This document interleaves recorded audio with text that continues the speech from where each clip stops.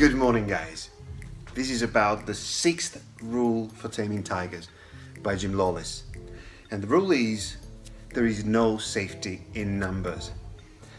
I cannot but quote Lawless himself here when he was bringing forward the example of himself willing to be the first amateur turned professional jockey in the UK. And one thing that he said was very true, and it's true probably for all of us in all our circumstances of life and wherever we are going. He said that the best jockeys in the world are the ones, the big ones, sitting in the pub, never willing to risk anything, going out there and prove that they are willing to do what it takes to change and to do better. Well, guys, it's the same here.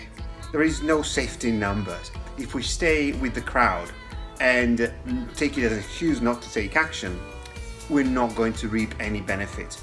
If we're serious and committed about our change, about driving our own personal change, this cannot be an excuse. We need to go out there, we need to take risks, and some of us, guess what, won't like it. I probably won't like to be out there in the rain doing what it takes every day and run 5 miles each day because that's my target. I probably would not like it to be there and risk it by publishing all that I'm publishing on the social media because I may believe that my reputation is at stake. I may not like it being out there learning new things every day and doing what it takes to grow and make a radical change. You may not like it. You may not like to take a chance. But if you don't take a chance, the others won't do it for you.